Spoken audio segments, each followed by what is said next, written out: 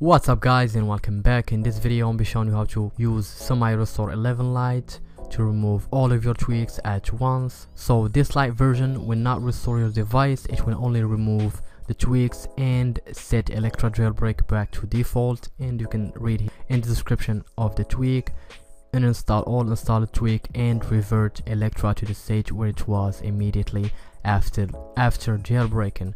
So this tool is meant to be used before you run the full version of SemiRestore on iOS 11. So instead of going through each tweak and remove it, you can use this SemiRestore Lite to clean your device from all the tweaks by a single tap. So you can get SemiRestore11 Lite from the Electra repo. Just make sure you refresh Cydia repos and go to the search bar and look for SemiRestore11 Lite. Install it and respring your device. You can see here I have some few tweaks installed on my device. So once I run SemiRestore Lite, all of the tweaks will be removed.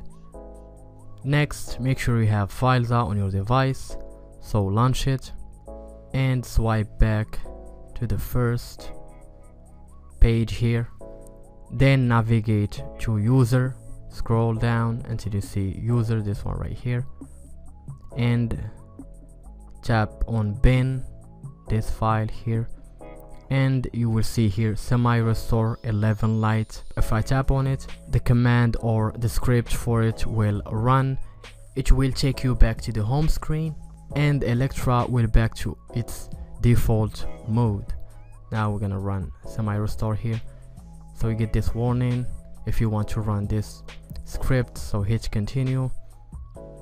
Now that we are back on the home screen, wait a few seconds, open the app switcher and close FileZilla and Cydia app from the background, then launch Cydia here, and you will see all of your tweaks are gone from the installed section. You can see the only tools that are installed are the ones that came with the Electra jailbreak, as you can see.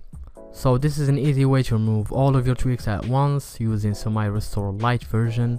That's been it for this video guys. I hope you enjoyed it. If you did, make sure to smash that like button and subscribe if you haven't for new content. Thank you for watching. Now we'll catch you in the next one.